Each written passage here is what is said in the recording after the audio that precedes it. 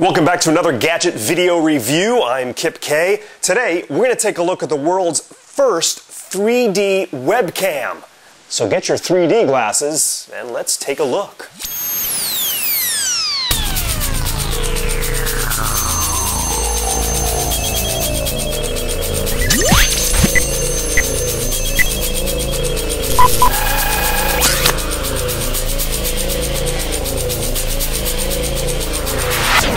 After plugging in the Monero and setting him up like any webcam and installing the software, you are ready to go 3D. Run the application and the video capture screen appears. Now you have multiple choices for screen size for not only the visual display but also for recording video. And the Monero also comes with a built-in microphone, but you can also use your regular microphone from your computer.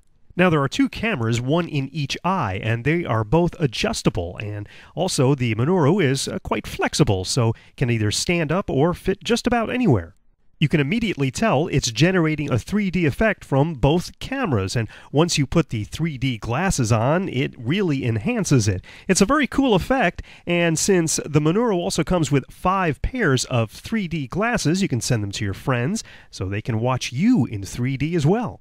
Monero means reality in Japanese, and that's exactly what you're getting out of the Monero 3D, a very cool 3D effect, the first time ever in a webcam. The Monero 3D also records video in multiple resolutions up to 30 frames per second, and it also allows you to take snapshots and has a picture-in-picture mode as well.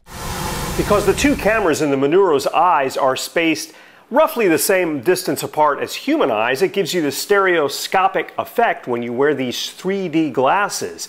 Now the Monero also works in 2D mode. It outputs to ASFs and AVI file formats, and it works with all your major webcam software, AOL, Skype, and the rest. So the Monero 3D, the world's first 3D webcam.